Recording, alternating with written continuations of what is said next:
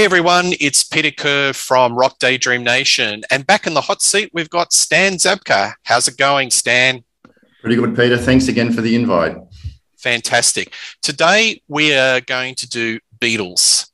We're not going to do the 5 greatest Beatles songs because that is just impossible. So what we're going to do is just 5 great Beatles tracks, all eras, 63 to 1970. So, Stan, in no particular order, hit me with your number 5. Okay, here we go. I tell you what, Peter, I'm glad we're just doing the 5 great ones because picking the 5 top ones from 200 songs is just such a daunting task. And I think basically... And we'll do one honourable mention as well. Brilliant. Okay. All right. I'll kick off with I, Me, Mine from the Let It Be album. I don't think it's something that charted extremely well, but I love this song, written by George Harrison. Strange title, but when you read about it, it was influenced by his yoga readings at the time, and he must have been quite influenced by it because he also used the song title as the title of his autobiography about 10 years later.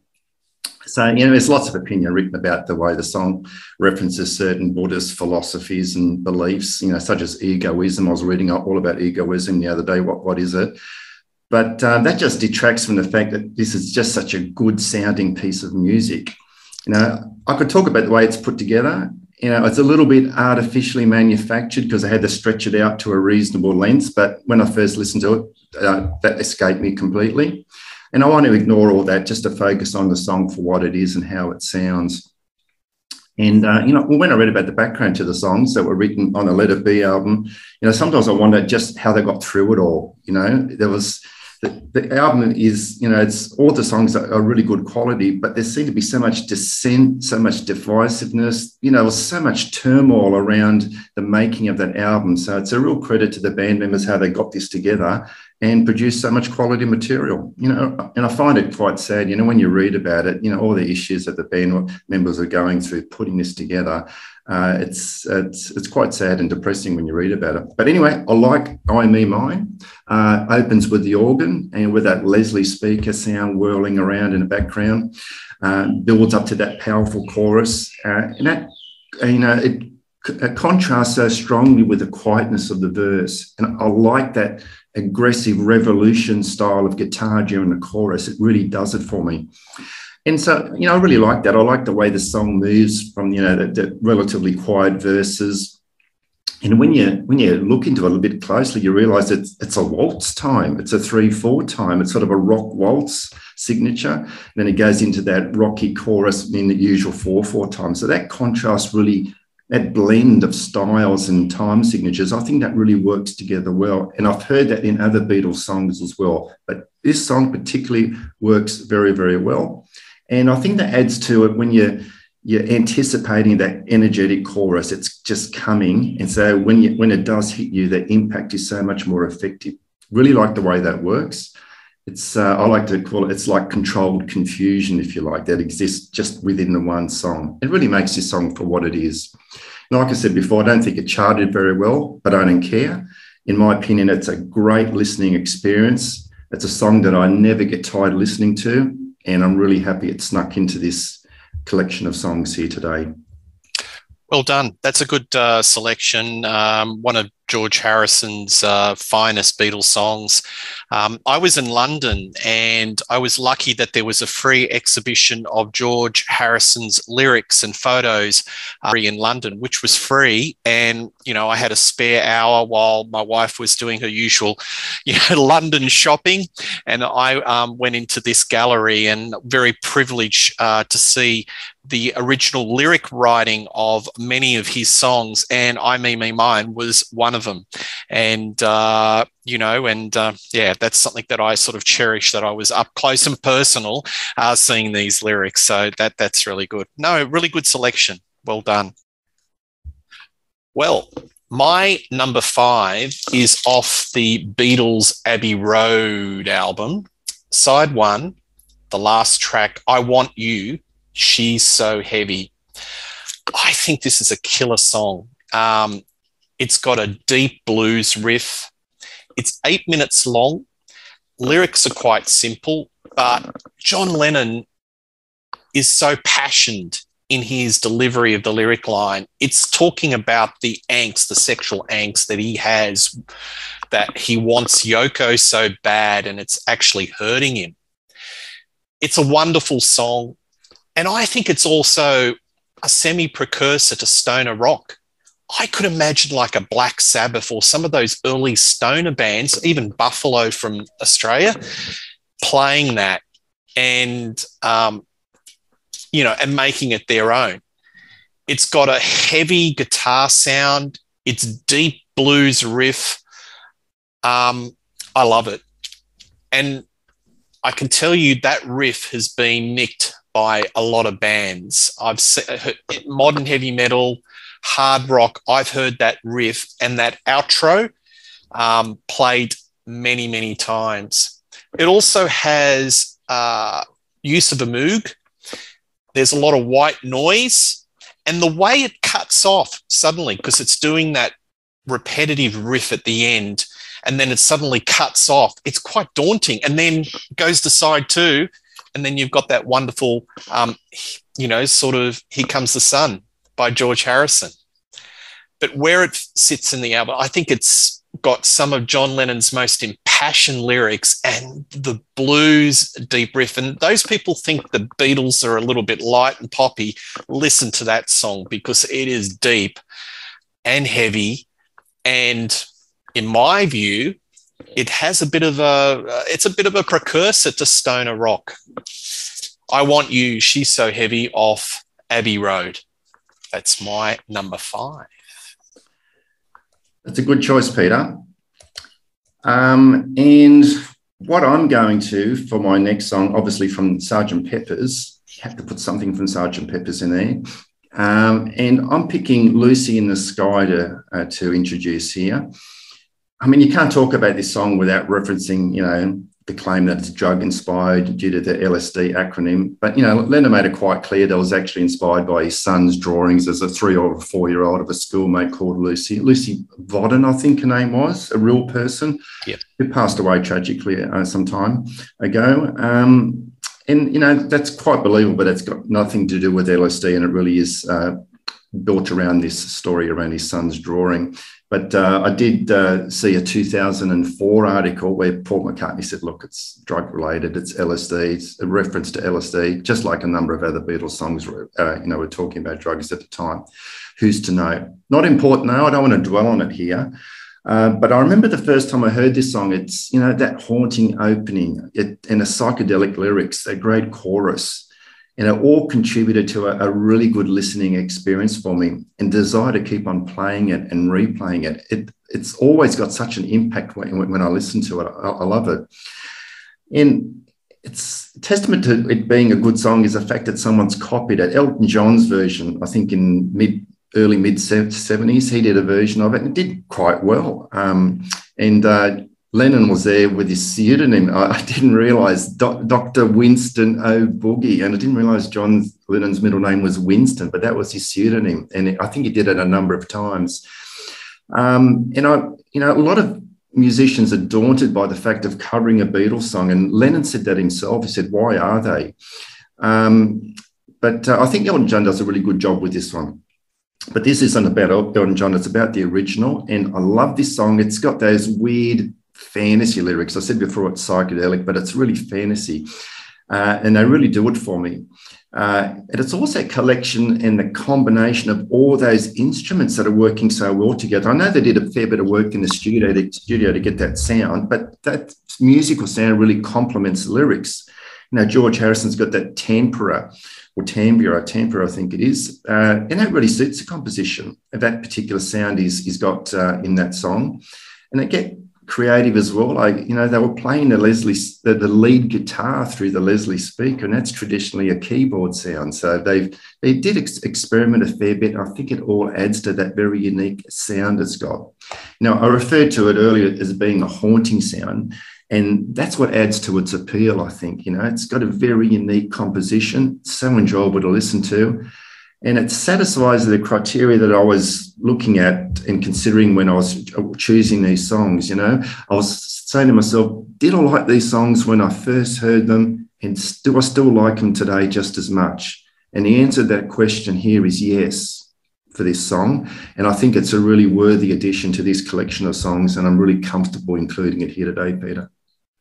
Well, I'm comfortable in hearing you say that, because it's a corker, and that album is one of my favorites of all time. And is there any better opening 3 tracks than Sergeant Pepper's, with a little help from my friends, and then into Strawberry Field? Oh, not Strawberry Fields. Then into Lucy in the Sky of Diamonds, and Haunting. There's just so much haunting melodies in that Sergeant Pepper's. Melancholy, haunting. Benefit for Mr. Kite comes to mind. There's some haunting melodies in that, even though it's supposed to be a whimsical carnival. Within or Without You, killer George Harrison track, with the sitars. I find that very haunting. And a little track that I might be talking about later, which is extremely haunting. So that whole album, and, I misspoke. I said Strawberry Fields Forever, but Strawberry Fields Forever was actually the first song that had been recorded in that session in 1967, after the Revolver album. So can you imagine if they found space for that track? Yeah, one of my favourites as well, Peter. I love that. Wowee. But that's a fantastic choice. And I'm of the view that this LSD, I don't think so. I think it is very clear that it's he picked it up from his son, Julian. And I believe the story, it's based on some artwork, because that's the sort of songwriter John Lennon was. He would see a carnival poster, or he would read something in the paper, and he would sponge it in and pick it up. Likewise with McCartney. So whether there's a drug reference or not, I'm not of that school of thought. I think the story about his son is real.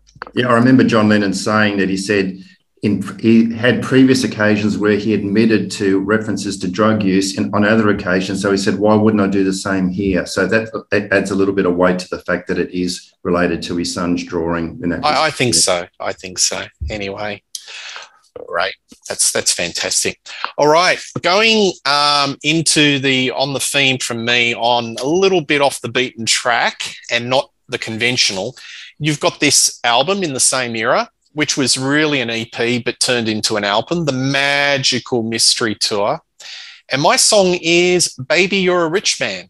I just love that. It's got that beautiful bass line with Paul McCartney, where he's really just giving the strings a bit of a workout.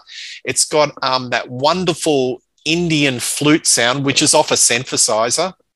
And I love the lyrics. The lyrics are basically, it's about materialism, and says basically, you don't have to have money to be rich. Everyone's rich. You can be rich in personality. I think it was a reference to The Beautiful People, which was very much the hippie chic of the day, with the community of the hippies and sort of fraternizing with the rich and famous. But I think it's all about materialism, and you don't have to be money rich. You can be rich in other ways. And I think it's a lovely lyric, but I love the driving bass. And Ringo Starr, don't get me started about Ringo. Everyone bags Ringo, but I tell you what, his drum fills are magnificent. And a lot of drummers, modern drummers, could not play the fills that Ringo does. He does these little drum fills, and they're subtle, and it just adds to the song. I can't think of another drummer that is right for the Beatles. I think he just fitted their DNA perfectly. And in this Baby You're a Rich Man, the little guitar stabs from George Harrison are fantastic as well. But the thing you listen to when you put the headphones is the bass. And Paul McCartney's bass playing is just, it's like not lead guitar, it's like lead bass, and he's taking over, where he's going to the boom, boom, boom, boom, boom, boom, boom. I love it. So that's my number. I think we're up to 4. Number 2, 4, doesn't matter. It's the second one I've come up with, and it's Baby You're a Rich Man. I really love that track. A good choice. I like that as well, Peter. I love that's a really good track to listen to. I like it. Good choice. Okay, I've got my third one coming up here. And I'm going to reference Ringo's drumming in this one as well, because I think he does a splendid job in this particular track. This one's off the Abbey Road album, and it's called Come Together. Opening track on the album as well. And it did fairly well. It's number one on the US charts, and I think it got to number 4 in the UK, but it was number 1 in the US. Great song. I love this. I've always liked this. I've never shied away from this song. And it's tempted a few people to cover it as well, like Aerosmith did one. Not too fussed on it, but I think they did a good job. Michael Jackson did one, of course, and I didn't realise Ike and Tina Turner covered it as well. Don't laugh. That Tina Turner version's killer. Yeah. Love it. Yeah. Love it. But I don't think they did the original justice, these ones. The original is still by far the best. And it just confirms how good the original Beatles version actually was. Look, it's almost started life as a campaign song. I couldn't believe it. There was a potential governor of California, and I think John Lennon was just doing the line, come together, it's my party or something. I can't remember what the last bit was. And thankfully, that didn't eventuate because the contender for the governor's role was arrested later on drug charges. So it didn't continue. Then they continued on and created a real song out of it. So this song, it impresses because it's great lyric. It's that psychedelic lyric that I really enjoy, and great music. It's not just, you don't focus just on a great lyric or great music. It's both great lyric and great music together creates a great song. Lennon himself, I think the same as he does. It's funky and bluesy. I heard someone else say the riff's sinister and snaky, and I can't argue with it. I totally agree. That's a great way of describing that riff. It is sinister, and it is snaky. And you just keep listening to it. I just love it. It's a unique piece of music. I know there was a legal challenge in '69 because, that line, here comes old flat top, here come grooving up slowly, something like that. Chuck Berry. Yeah, Chuck Berry, you're right. Yeah. And I listened to that Chuck Berry song the other day. I thought, they paid royalties, so they did concede. But who in that era didn't crib? Yeah, that's right. But they settled out of court. Yeah, it wasn't too big a deal, but it was similar. And I remember Paul McCartney was saying as well that you got to slow the song down because if you play it at a faster speed, it starts to sound a bit like that Chuck Berry song. I couldn't see that, but that's something else they were talking about at the time. Look, the lyrics are absolutely meaningless. I love listening to them. They work so well. And Lennon himself, I read an article about him. He said, look, the lyrics are gobbledygook, in other words, gibberish. But I couldn't picture the song being written any other way. I don't want to be musing over meaningful lyrics. And that would just detract from that great sound. It's a great collection of sounds. I said earlier on about you mentioned Ringo's drumming in the earlier song. I like Ringo's drumming in this song. It works so well. It's very quick fills or whatever he's doing. Best drumming. I think it's the best drumming of any Beatles track. I think it's one of the best Ringo drum tracks. Very unique drumming. It is, isn't it? It's very different. And everything about this song is composed so well. I just love it. Look, it's a standout song in the history of the Beatles. That's the way I look at it. It's got a solid place in those various best song lists that are out there on the net, and published by Rolling Stones, etc. It's always sitting in those lists. And I just knew I had to be talking about this song today, and it sits really well in this group of songs that we're talking about today, Peter. I love this one. Yeah, well done. That's another great opening track. And Beatles have good song tracking. The way they have always killer opening tracks, killer closing tracks of their side one, killer opening tracks of side two. I think their song listing is very pointed. It's always done well. It flows, but they always have an outstanding track on side one. And Abbey Road, I think, was probably the first almost perfect sounding album. considering the technology was limited, so you had, basically didn't have modern multi-tracks where they can just go in and just add more tracks and just go in and go on and on and on and on and on.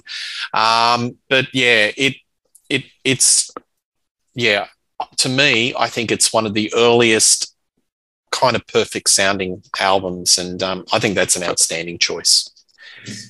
Alrighty, my next one, it goes back to 1965, and the song is Help. I've always liked that song. I like the lyric, and I think it was it was John Lennon, just basically a cry for help. He was in the midst of Beatlemania. I think he was fatigued and going through some depression, and I think it's a very powerful lyric, and it's just basically saying, help me.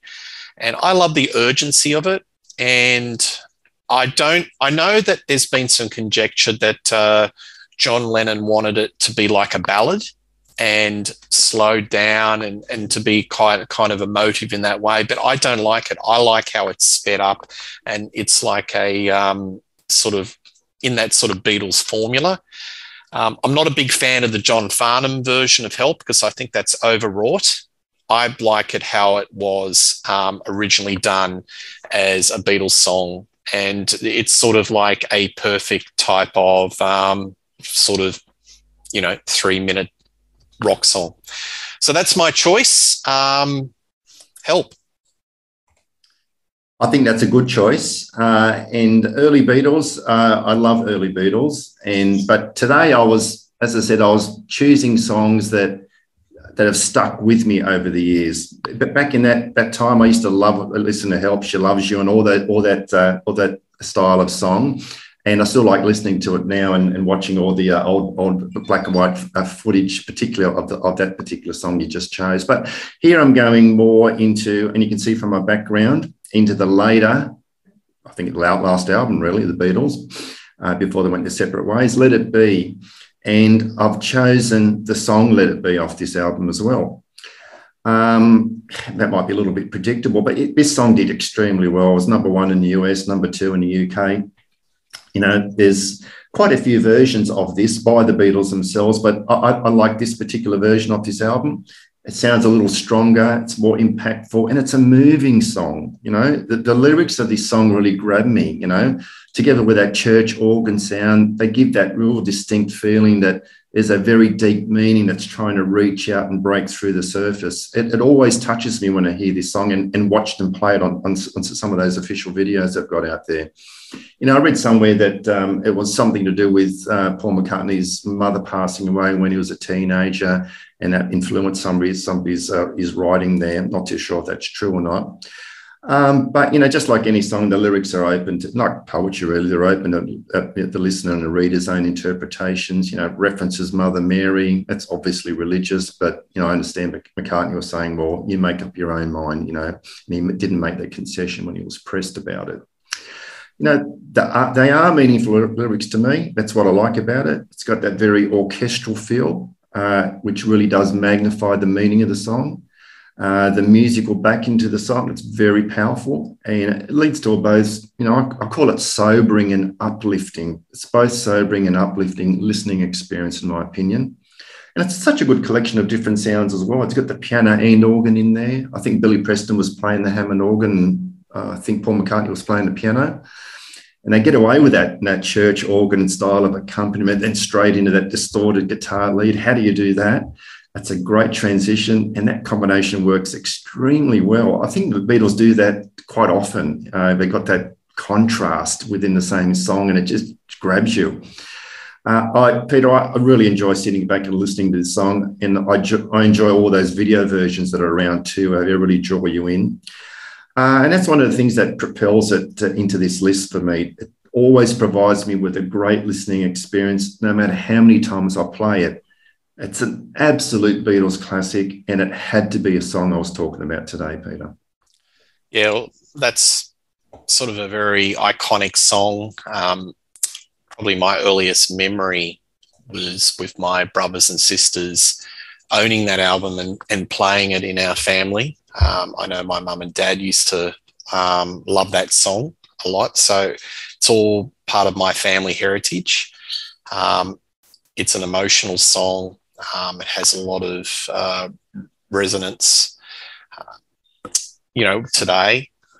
And watching the Get Back documentary series on Disney and how it came together is a joy to behold. And it's definitely one of the iconic McCartney sort of compositions, which I believe that the lyrics just came to him like in a dream or, sort of overnight sort of thing. That's just unbelievable. Yeah, that's a major song. Rightio. So my next one, it's off this album. This is like a compilation album, came out in 1970, the Hey Jude album. And it's a compilation of those songs that didn't actually make it to album singles. And I like Paperback Writer. Again, it's another strong McCartney song. You've got that wonderful bass line, a lot of urgency to his playing. It's got a great riff, and I love the background harmonies. And it sort of, the song is Farajaka. Remember the old school song that you used to sing? So you've got Paperback Writer telling this little story, and the background vocals of Farajaka. It's just a wonderful, cute little song. But I've always loved the urgency of the guitar playing and Harrison and his little stabs. But Harrison's a wonderfully underrated guitarist because his guitar licks are subtle.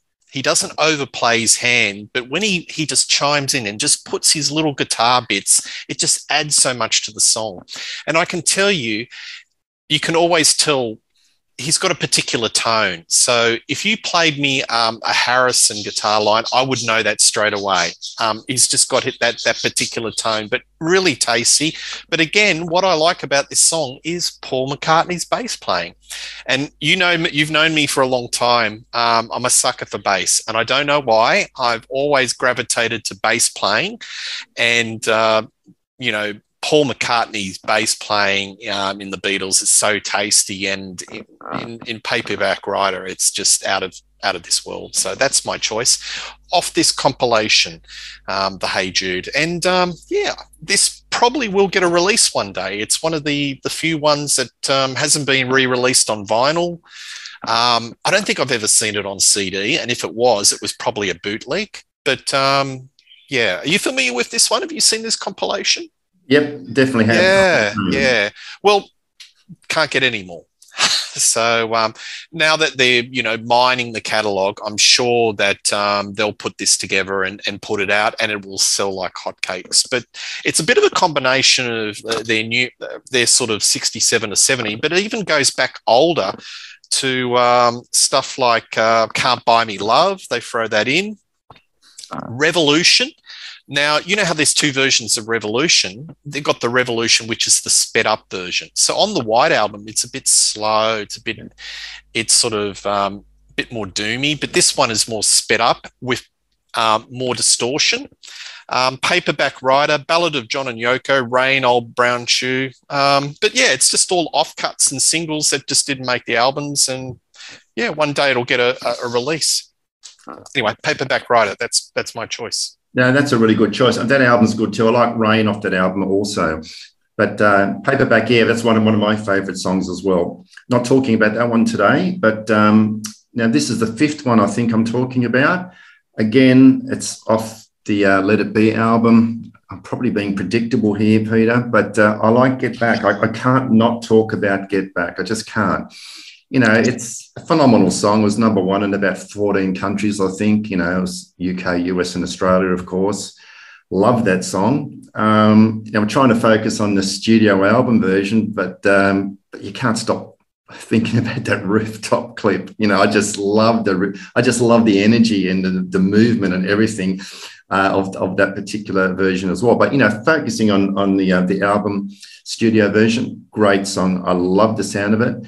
When I listen to it, I think, it's just got that simple driving rhythm. It must be pretty simple, but But when I saw them creating it from scratch on that Peter Jackson documentary, I developed a new appreciation for how much work went in it creating that. It is a special rhythm and the lyrics as well. Actually, I was reading, there was something about protest lyrics trying to find their way into the very early version of that song, which was later dropped, which I'm glad. But the history around that's quite an interesting read. But when I'm listening to the song, I'm not thinking about history and other factors. I'm simply enjoying a song for what it is. It's it's so good to listen to. I think inviting Billy Preston into the song, because I think they invited him in. It wasn't pre-planned.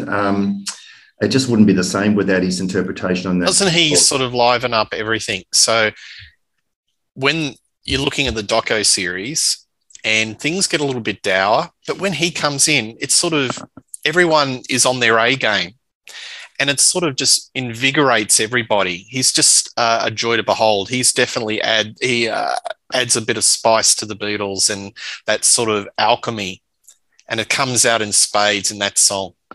Yeah, and I've read that when he came in, he just really did pull the band together a bit. Now, there might have been sort of shattering a little bit or scattering, but he turned up and he sort of pulled them together and created that new energy, that new vibe. I mean, he sounds so great on that Fender Rhodes, particularly in this song. That little lead break he does, it's just brilliant.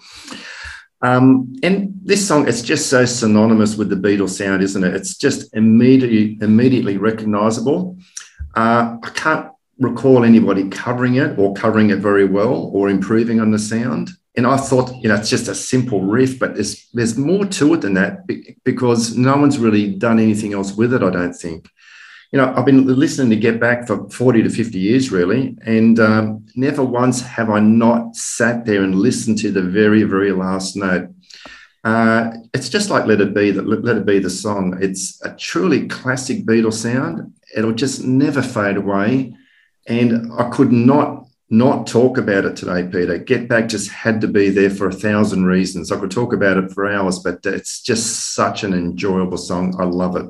I'd be disappointed if you didn't bring this into. I've known you long enough to know that's one of your favourite songs. So I would have been absolutely gobsmacked if you didn't include that in the 5 great Beatles tracks, because you have always waxed lyrical about that particular song. That Get Back documentary that was on Disney or is on Disney, it's fascinating where Paul McCartney's on bass and he's just strumming away, and suddenly you see the genesis of Get Back come into being. So he's just riffing on a string, and you can hear the song being pulled together. So you're actually a fly on the wall in that environment watching this song come from the start. It's amazing. Yeah, when I saw that, it blew my mind. It was incredible to see that. Yeah, absolutely. And I've got the original bootleg of the Let It Be movie, and that's a very dour experience. That's only 90 minutes. It's never been formally released. I think that the Beatles or Apple Corps have buried it because they didn't want it out, because it's not very happy.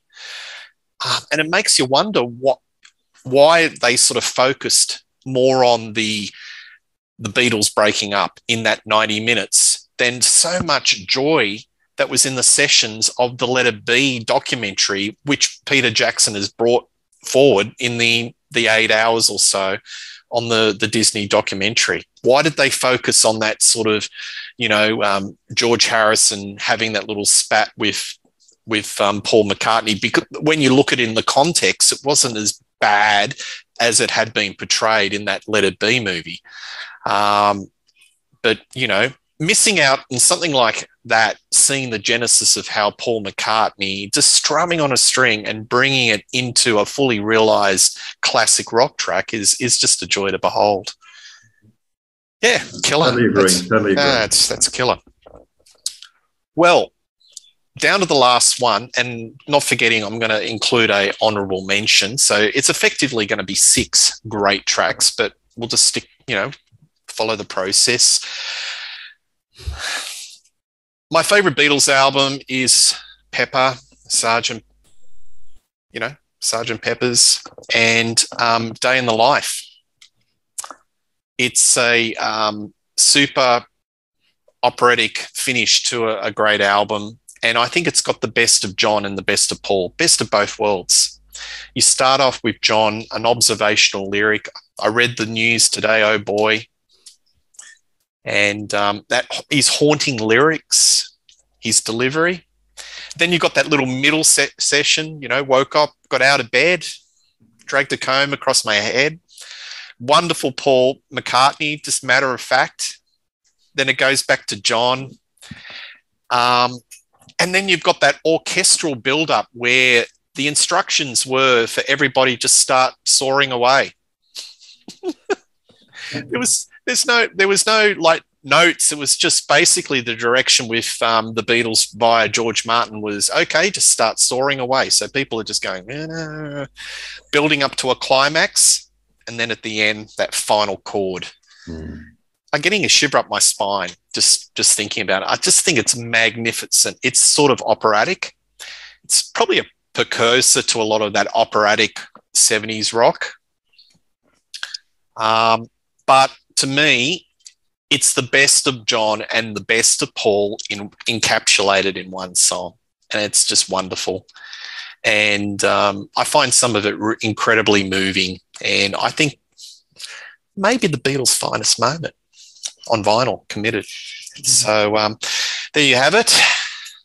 I've got so many versions of this album. The curse is real, Stan. The curse is real.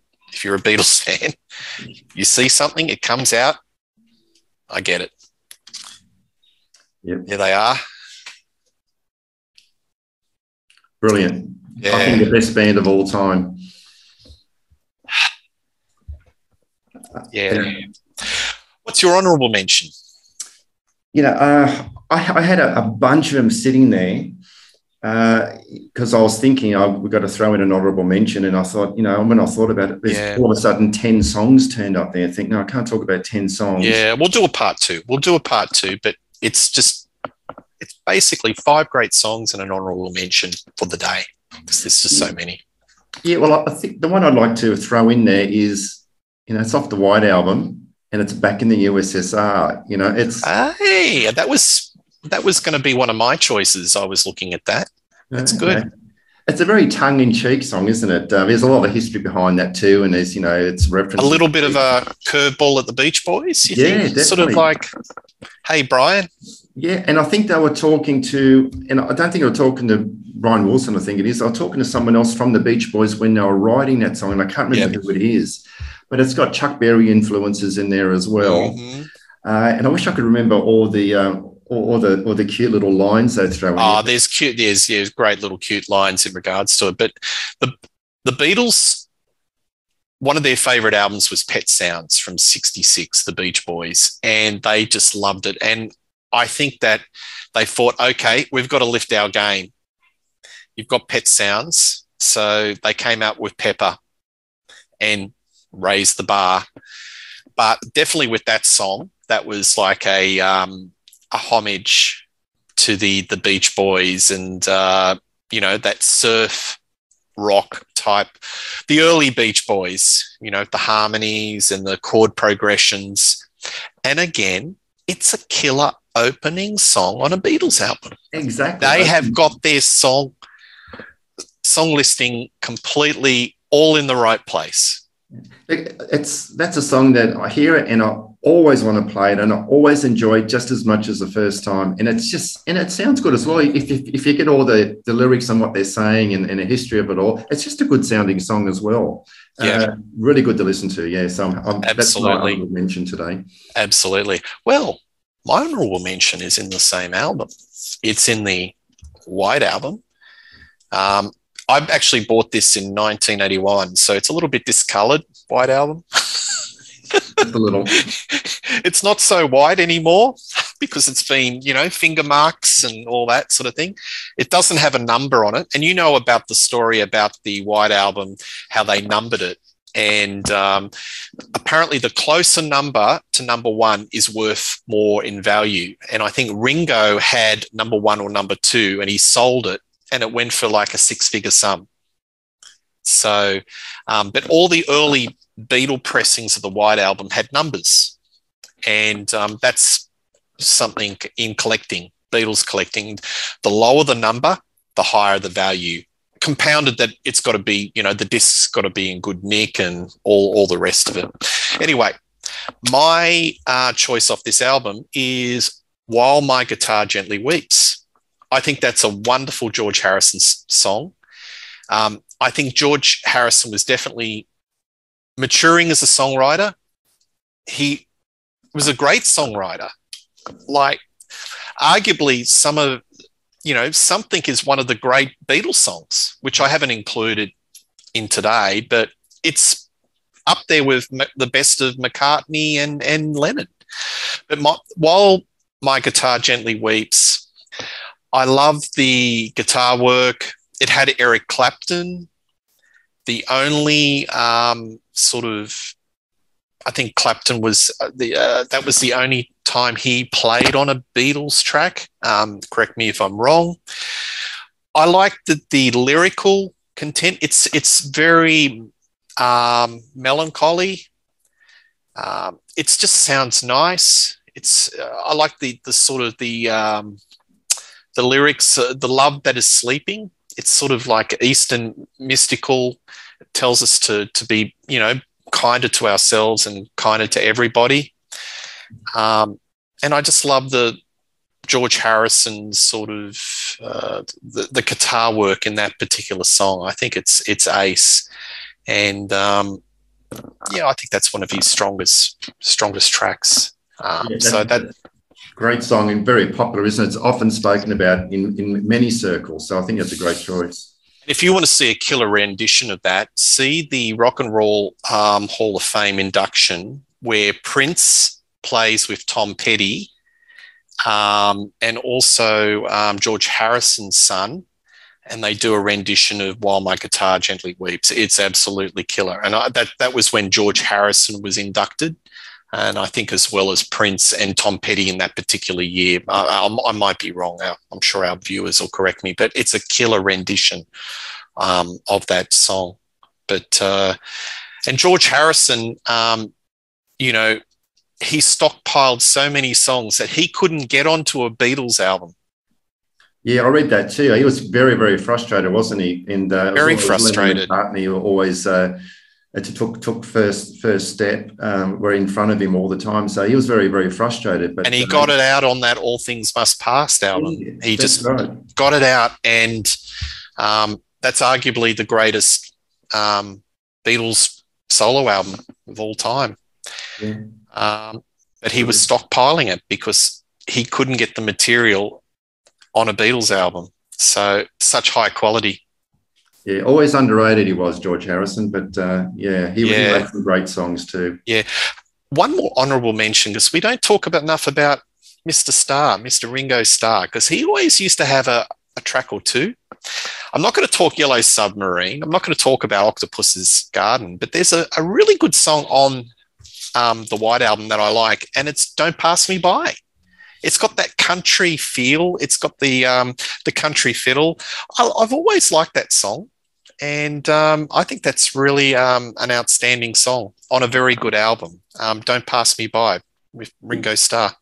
I like Hey Bulldog off that album as well. I like the video. Hey Bulldog's not on this album. It's on Yellow Submarine. Yeah, sorry, I thought you were talking Yellow Submarine. That's another good honourable mention. And I think there was a Paul McCartney tribute concert, and the Foo Fighters, they did a killer version of that song.